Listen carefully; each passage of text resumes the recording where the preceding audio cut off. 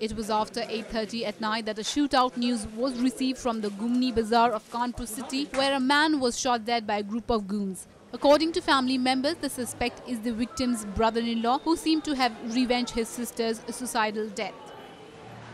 Family issues and disputes led to illicit crimes and murders, as one occurred in the city of Kanpur in Uttar Pradesh, where a group of goons walked in the victim's shop at night and shot him dead. The victim's mother claims the suspect to be the victim's brother-in-law, who called some goons and shot his son. आज गोली चला दी नौ खिलाफ party Sohan Lal और राधा देवी उनका लड़का नितिन गुंडों को बुला के गोली चला दी। मेरा लड़का अस्पताल में है, पता नहीं क्या हुआ, अभी भगवान जाने। BJP councillor Monu Gupta explains the course of the incident as told by witnesses. परिवार वाले और वहाँ के उनके एक मित्र ने बताया कि वो अपनी दुकान में बैठा हुआ था।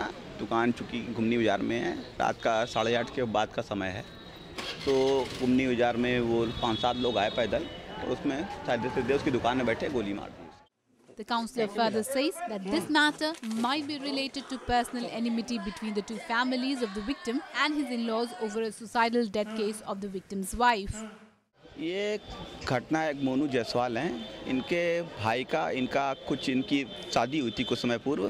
तो जो मोनू के बड़े छोटे भाई हैं, उसकी पत्नी ने आत्महत्या कर ली थी, जिस कारण वह दोनों दहेज के मुकदमे में जेल में थे।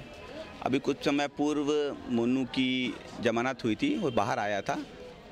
उसी घटनाक्रम में कोई एक इनके साले हैं, जहाँ तक जानकारी हुई है, कोई नितिन जायसवाल करके, उन्हीं द्वारा लोगों ने बताया कि ये गोलीकांड कई लोगों ने किया, उसमें कई लोग आए थे। This report was brought to you by NNIS.